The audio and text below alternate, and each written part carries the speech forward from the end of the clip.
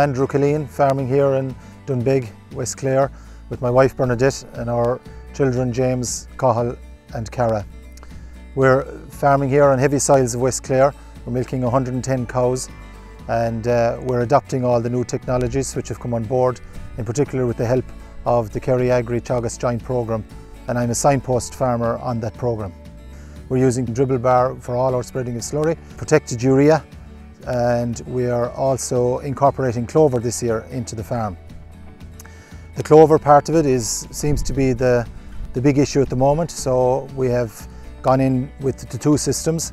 We have used 2 kilos of clover in a full reseed in some of the farm, and we have also gone in with oversowing with 2.6 kilos of clover.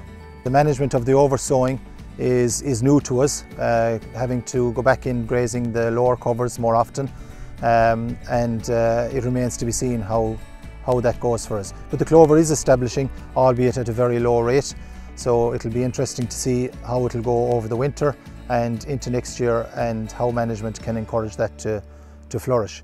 On the reseed, it's coming out a lot stronger, much better establishment, more even spread across the soils, and it's looking much better there. We're hosting an event here on Monday, the 11th of October next, as a Signpost farm, an open farm walk, so hope to see you all here.